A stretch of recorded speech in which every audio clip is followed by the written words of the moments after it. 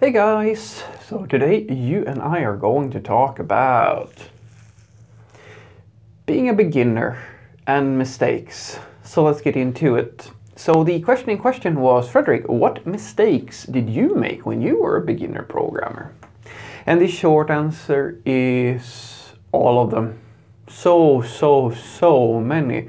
But I'll narrow it down to the things that at least I think were the biggest mistakes. Let me explain. So when I first started out programming, I pretty much fell into the same sort of pit of problems that I tried to warn some of you about. And the biggest pit that I fell into was, well, pretty much that I thought that the words of more experienced programmers, or at the very least people I thought were more experienced, were absolute. I read best practices and suggestions on how I should approach different problems as absolute truths and with no gray zone, and of course also without knowing whether or not what someone was suggesting was actually applicable to my situation.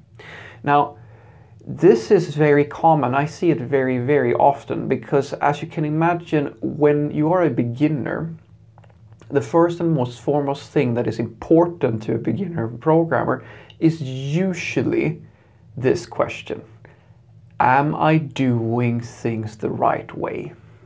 That's the number one thing. It's the number one thing for most people when they start with anything. They're looking for confirmation if they're playing the game by the rules. And the problem with software development is that there are rules, but they're very subjective and kind of loose. And it's not that easy to strictly define what good practices are and what bad practices are, because there's room for discussion on what good and bad practices actually do mean. And that is a very frustrating thing when you're a beginner, because you don't really know all these subtle little nuances to rules, and some things are true in some cases and some things are true in other cases. And sometimes it's really hard to define very strictly and say that, oh well, this is always true, but that's the thing, right? It depends, because it always depends. And the way to answer when something is true and when it's not true is, I'm very sorry to say, through trial and error and experience, to get the sensation of when something is a good idea and when something is a bad idea. And you achieve that goal by fucking up enough times. And that's exactly how I solved this problem. That's exactly what I did. I fucked up so many times, and I followed the advice of people who, I'm not saying that there was any malicious intent behind it all, it's just that I did not understand when to use something correctly and when to not use it. So I just, very similar to someone who wants to learn how to cook, I used all the spices instead of taking a pinch of things and having a more conservative look, or a more conservative perspective on how I should apply these different tools and practice and so forth. Without knowing any better, I just poured everything into my pot, and the dish was completely ruined. And so that's definitely the biggest mistake I made.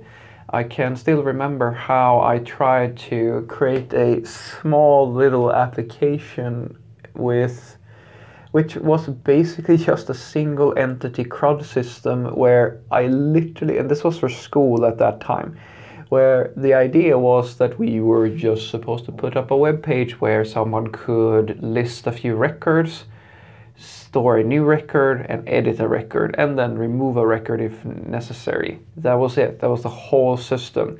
And the first thing I did was to start structuring my code as a monorepo, and I tried to break everything out into microservices. I hadn't even at that time learned what a load balancer was, so I was unsure how I would solve this one. And I made it so complicated that I near on missed the deadline for the hand-in. Same thing when I had my first job. I was very sure that test-driven development was the only way to live, and that was a rule to live. There was a strict rule that you should always do test-driven development.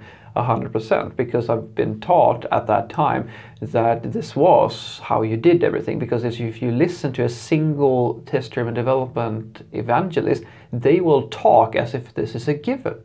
They will speak as if this is what everybody does, when the reality is, which I understood much later, that most people don't work in a test-driven fashion. It's a suggestion. It's actually even less than a suggestion. It's an ideal. It's an ideal that people push that is in no way true for the vast majority of the industry. It's something very similar to how people say that it's a given that everybody donates money to different organizations for helping out with saving the cats or saving the beetles or saving the kids or the tigers or whatever. And that's just not how the world works. There are people who do it, but the vast majority of people don't do that. Test-driven development was the same thing, but I went in with the mindset that this was the only way to do something. And as you can imagine, that was not a really great idea when you start working for a very, very small startup where we literally had so little money that it was hard to tell if we would have enough cash to produce a money or revenue producing application within the time frame. So as you can imagine, it wasn't really a very popular suggestion from my bosses when I said that, well, I'm going to work in a test-driven fashion, and my boss at that time went, well, no, that's going to take a lot of time. And of course, me as the junior developer who now know everything, well, I'm going to doubt my manager or my boss, because I know that the people who told me about test-driven development, they're also going to say that, oh, you know what, your coworkers, it's almost like a little cult. Your coworkers are going to doubt you, and they're going to give you these and these reasons as to why you shouldn't use test-driven development. But here are all of these other reasons that you, without any context or understanding of what I'm saying, is going to apply blindly and then use them as a counter argument. So protect your idea of test-driven development by saying that.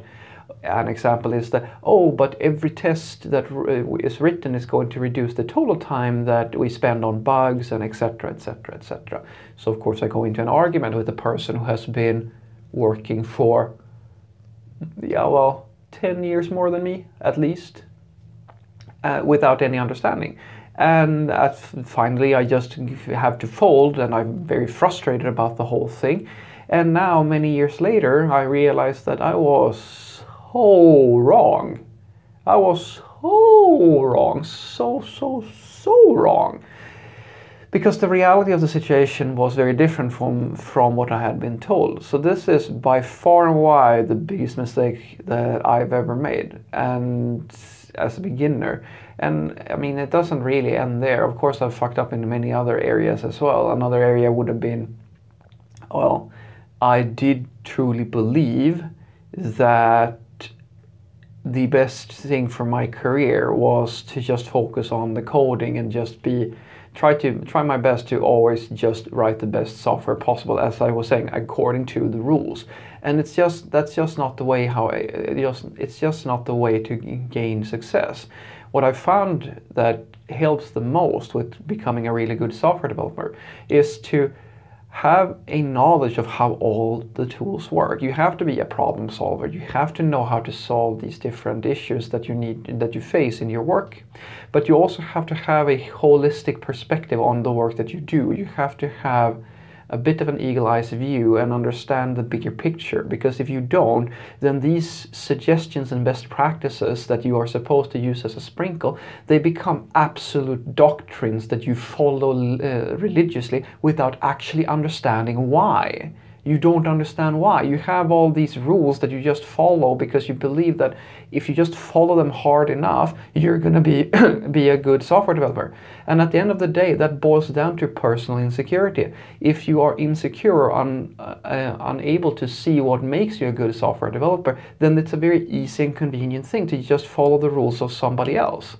So what I want you to take away from this is that the biggest mistake that I made as a beginner, at the very least, was to believe that these suggestions and these best practices, that these were strict rules. This is how you did it. I didn't know any better, so I thought that if I just did what everybody said was the best thing to do as a software developer, and I picked the tools that everybody was saying was the best thing, then I would be a good software developer.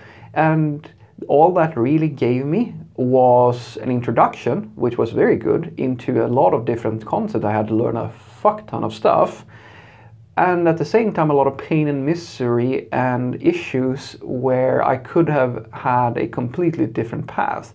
But I do believe that at the end of the day, you have to go through that process in a sense, because when you start out, you simply don't know any better. And you have to burn your fingers a few times on these different practices and ideas to understand how to actually use them. Because some of them are always true, and most of them are only applicable in certain situations, and you need to learn when those situations arise. Have a great day.